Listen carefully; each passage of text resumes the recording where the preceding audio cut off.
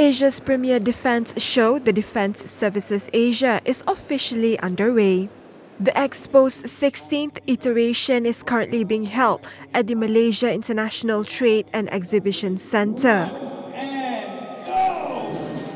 Around 340 delegations from 45 countries confirmed their attendance for the expo. And I'm so happy to see so many foreign participation and the participation of Turkey. Look at the booths and the companies that are here.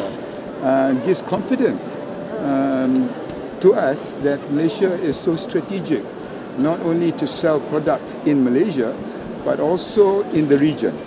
And this is an exhibition that I'm very, very proud of, but it also makes Malaysia a very strategic and important location for people to look at. This year's show also debuts the first ever National Security Asia, or Natsec Asia, an exhibition that focuses on national security sectors, including public safety. DSA 2018 will run until April 19th.